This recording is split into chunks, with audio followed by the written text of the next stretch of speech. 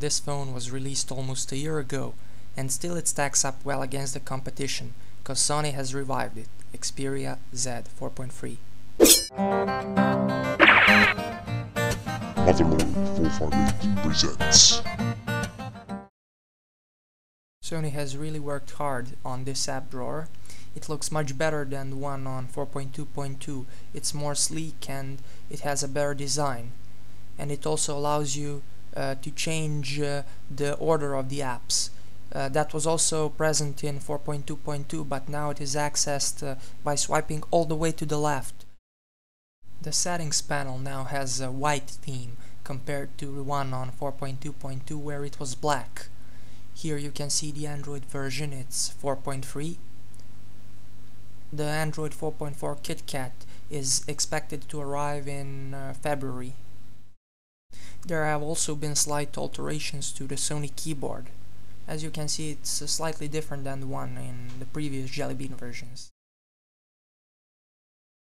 Of course, Sony has made the most changes to their camera app, and now they have included their social camera app, which is basically the camera from Z1 and Z Ultra.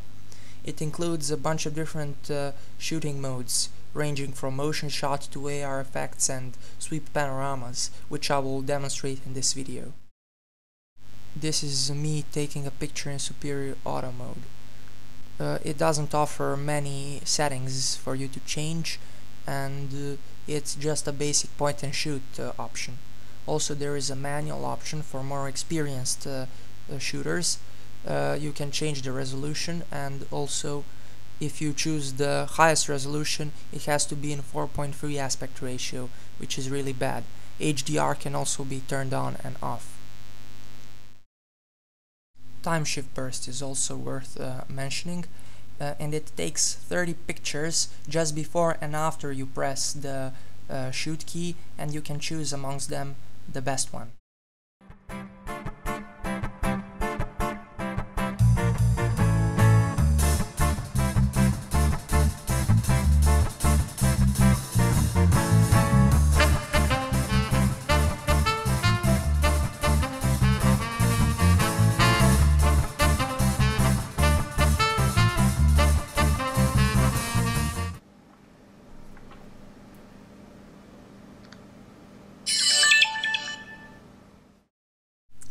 That's basically how the new hopping into camera from lock screen looks like, and sounds like, to be precise. And there you have it. Sony has worked hard to make this update as good as possible for users, and they managed to get it done pretty well actually. I haven't encountered any bugs or slowdowns whatsoever since I installed it. I highly recommend you to update your device if you haven't done so already, and in case you still haven't received an OTA, I'll leave links for flashing it below. KitKat update should be just around the corner, and this is something to have fun with while we wait. This was Xperia Z 4.3 official review, and please leave a like and subscribe for more awesome videos.